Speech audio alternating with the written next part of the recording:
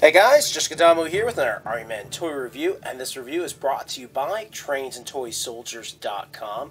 And today we're reviewing set number 1, Confederate Infantry from Toy Soldiers of San Diego. They make really nice stuff, so make sure to check out TrainsandToySoldiers.com to see a whole slew of products from Toy Soldiers of San Diego. So we got one of our soldiers here, gun up in the air, he's got a rifle, dual wielding basically. See the cup here on his strap to him. Got all of his gear. These have a lot of detail. They're not the finest detail ever, but they're pretty good. I would call them medium-high or high-medium. If you end up with any kind of droop in your plastic, just run it under hot water, hold it still, then run it under cold water, and you can reestablish it where it should be. This guy's standing, aiming, and shooting. You can see he's barefoot. Just, very interesting. I'm not sure I've actually seen a barefoot Confederate soldier before. His pants are in tatters. Somewhat kneeling and shooting. Not kneeling, but, hunkering down. Rifles look like they're from the right era. Got all of his gear.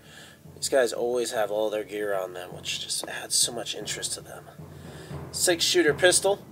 Confederate flag. It's got bullet holes in it. It's flapping around in the breeze. It looks very patriotic for the South. Running forwards with a double-barrel shotgun. This looks like the guy to be. Definitely got the heavy weapons there. Got our 6-shooter and a sword. Got a hat. Maybe he's a commander, general.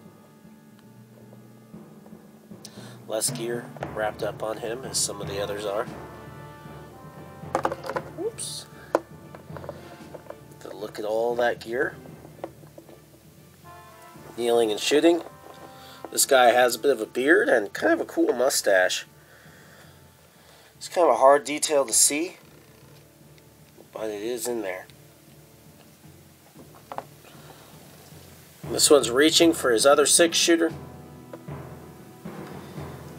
It looks like he's got a blunt end of a cigar in his mouth. Got a knife on the back. Just lots and lots of detail. So you have 2 of every single soldier. So you've got, two squads of soldiers, pretty much, of the Confederate Infantry. There's other sets out there that I've seen, like Confederate Cavalry and Union Cavalry and things like that. Not sure if Toy Soldiers of San Diego makes any like that, but there's numerous variations of Confederate and Union soldiers out there, and getting multiples from different companies could really add a lot of variety to your army. That's something that's really neat. Somehow, the Civil War figures always have a ton of detail. Even the cheap ones, they always have a ton of detail. I'm always impressed with that. Well, I hope you enjoyed the review. Make sure to like, favorite, and subscribe as I post a new toy review just about every other day, and I post a new Army review every Friday. And, of course, check out TrainsandToySoldiers.com. There's a link for them down below in the More Info area, and they have this product and many, many, many, many, many, many, many others. See you guys next time.